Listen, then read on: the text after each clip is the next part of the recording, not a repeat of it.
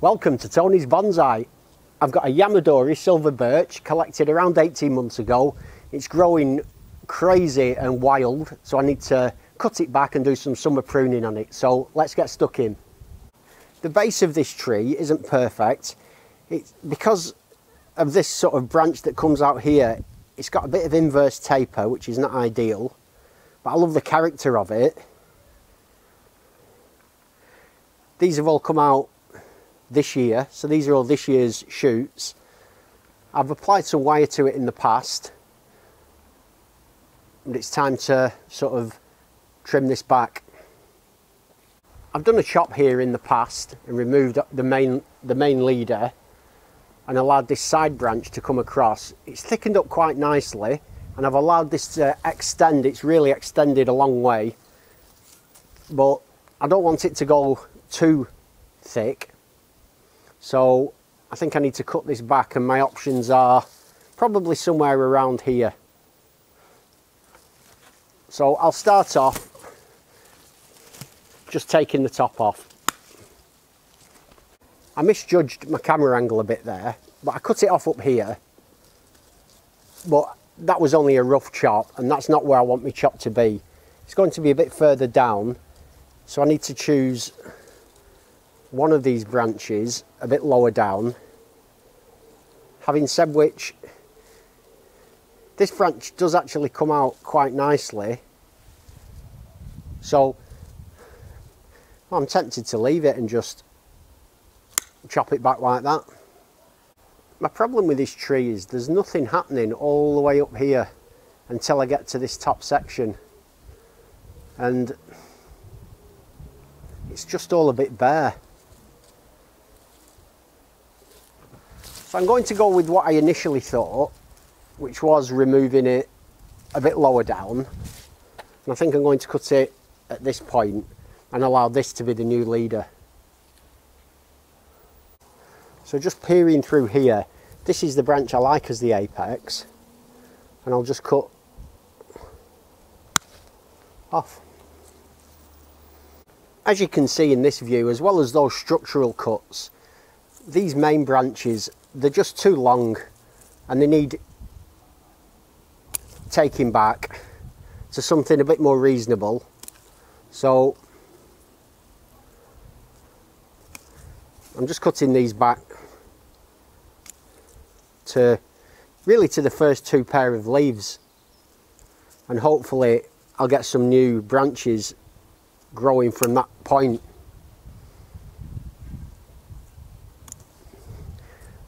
There's really nothing complicated about this. I'm going to leave these suckers for the time being and just focus on these more structural branches. I'll remove some of those yellow leaves.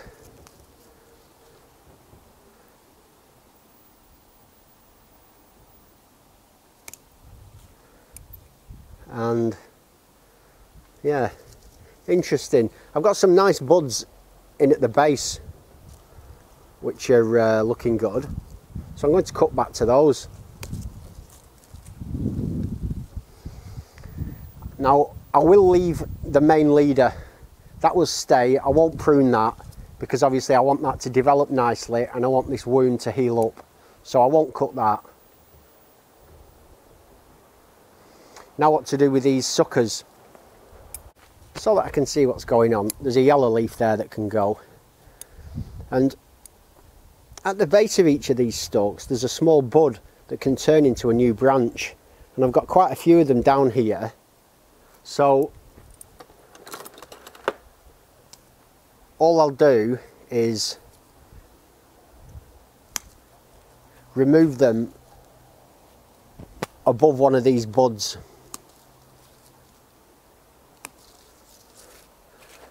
And each of these now will grow its own branches and develop some branch structure a bit tighter in, which I think will look better. Although the pruning's now done on this, I wanted to just zoom in to show you these buds up here that are formed where the leaves were, and they're all going to turn into new branches. I'm just applying some cut paste now to the main chop site, just to help it to heal. And as you can see, it's a fairly substantial redesign that I've done, or I don't know if redesign is the right word. Just while I'm at it, I'm just going to reapply some more cut paste around this major chop site from last year, just to help that kind of stay moist and hopefully callus over better. But yeah, you know, I've taken a lot of the leaves off there, and what I'm hoping now is in the next month all these buds shoot out and it puts out like a second flush of growth, which will sort of stop it being so leggy. You know, I want it much more compact, and this is one of the ways you go about it, so I'm quite pleased with that. Hopefully it lives. What I've got here is my favourite silver birch. It's in a drawer. It's too heavy for me to move, but it needs a prune. I cut this back, when did I cut this back? Perhaps a month or so ago, and it's already shot loads of secondary growth out, and I just need to cut some of this back. Again, it's nothing too technical. I'm just taking some of the length, really, of these branches off, trying to develop the ramification as I go. That's kind of the idea of it. So I'm cutting it in places where it'll divide, send out new growth, and really in the long term I'd love it to have that fine twiggy, that look of a large tree, you know, but in miniaturization, which that's what we're going for in bonsai. And one of the ways we achieve that is by pruning our trees back like this.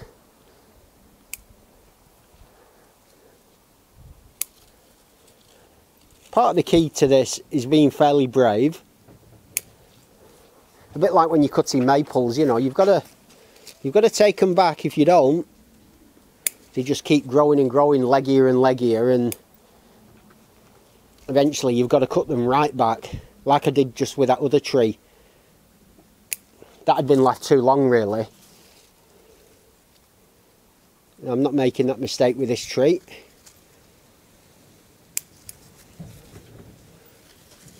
I'm just kind of working my way around, looking for it. Look, this is a super long branch here. It's way too long. Just chop it off. I'm not sure if you can propagate silver birch from cuttings, but I've got plenty, to be honest. I've got loads of these collected trees, so I don't need any more.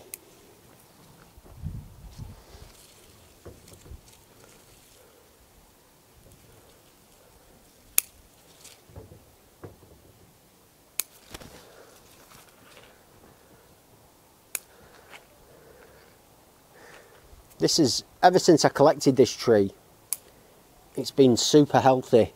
I planted it in this drawer because it was the only thing I had big enough to take the root mass that it came with. When I collect yamadori, I try to get as many roots as I possibly can, and then I don't go too mad cutting them back when I pop them on, because my experience is when I do that, they don't make it.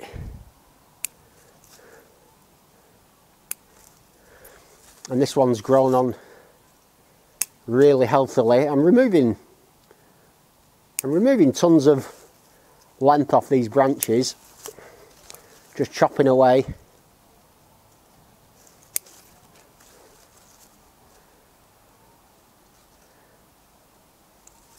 This is one of the jobs I kind of think, should I even bother filming this? It might be a bit boring, but you know, I know there's people like to watch this stuff.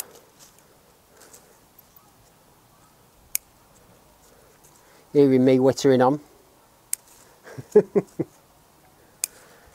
That's really taking shape now, that. Unfortunately, as I say, I can't really show you and rotate it on a turntable or anything like that because it's just too heavy. If my brother was round, we could move it between us, but I just can't leave this any longer. I don't want to leave this even another week because it's getting out of control, and I want to kind of compact it down, because of all my trees, this is the one that I think is developing the best. I'll move the camera around so you can see what I'm doing on this section. So kind of from above, you can see this long branch is coming up here, all the way out here, and I'll just cut it right back in there. This one, it's coming up, it sent out another branch there, so it's divided. I've cut it there in the past, so I'll cut it there. This has been cut and is divided into two. It's then divided again. So there's lots of good ramification developing here. I'll cut it there and there. So I'm beginning to develop some proper structure in that there. That's looking good. Again, this one is the same. This is beginning to develop as... I draw short of calling them pads, because I don't like the idea of a pad, personally. I think they often look weird in bonsai when people have these big separated pads all through a tree. I just think it's kind of strange, but that's kind of what I'm developing there, I suppose.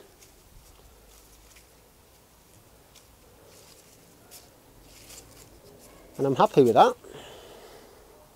From this angle now, you can see the canopy and the kind of overall shape that I'm trying to develop. And I did notice there's a couple of suckers growing at the bottom, which I want to get rid of. They're not part of the design, so I may as well remove those. And you can see this lovely, oh, let me get that, come on, there we go. You can see this lovely wide base at that tapers up really nicely.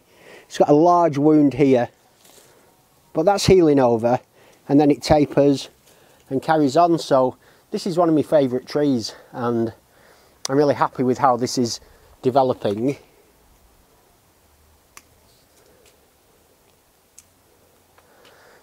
And I look forward to showing you this in the winter when you can see the full sort of shape of it without its leaves.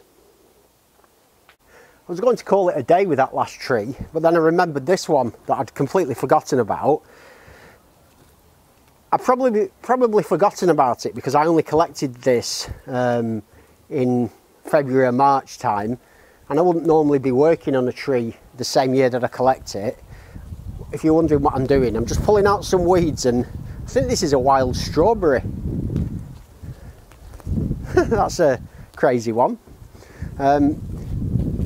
Yeah, so I wouldn't normally work on a tree the year that it's collected, but there's a few dead branches that want taking off, and I think I am going to just bring it back. I didn't actually intentionally collect this tree. This came out with the large hazel of mine, and when I got it out, I thought, no, it's actually got some really nice character, that, and I'm really glad I collected it. So I'll give you a closer look. It hasn't got that beautiful white bark, but it's got some wonderful shape to it coming up, and it kind of goes up into these three sort of separate trunks from here, and I quite like it. How I'm going to design it from this point, I'm not sure. It's almost a bit of a broom style. So in many ways this does have that classic kind of beech style of the sort of slender trunks going up to a canopy, and I want to keep that because I do like that, the naturalness of this tree. I'm just cutting off a few of the dead branches first of all, just so that I can get a bit more of an idea of what needs to stay and what needs to go. I've said in the past, the thing with birch is, you know, branches just die. that's the nature of this species, and I think it's one of the reasons a lot of people don't like them as bonsai. They're not a predictable tree, and if you can't accept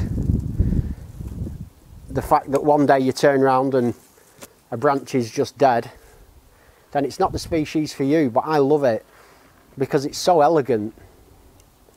I just think it's a graceful tree, and definitely one of my favourite trees to photograph.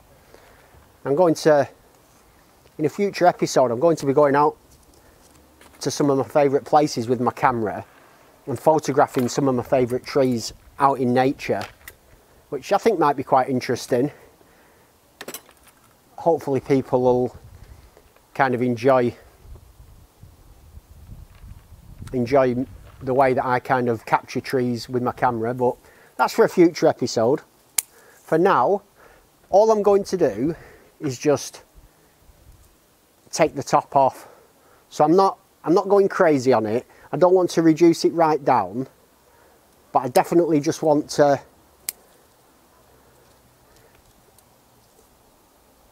take some of the height out of it, just to start creating a bit of shape. It's a really healthy tree, this, so I'm not bothered about doing it even though it's only in its first year since being collected.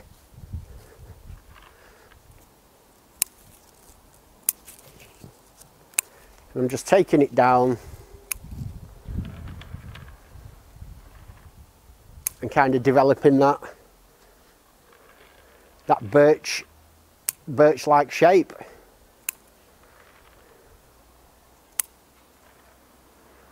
And I think that's it. I'm not going to go mad. I'm really trying hard to say that to myself. Don't go crazy with this. Because although there's not been much of an effort put into this tree yet, it's already one that I really enjoy. There's something about it that I think it could become one of my favourite trees. Yeah, and that'll do for the time being. I'm really going to be disciplined with myself and not go mad.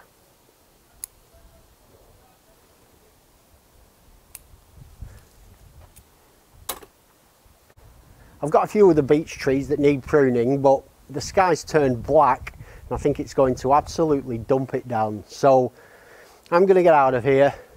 If you want to follow the progress of my trees, please hit subscribe. But as always, thanks for joining me. Have a great day.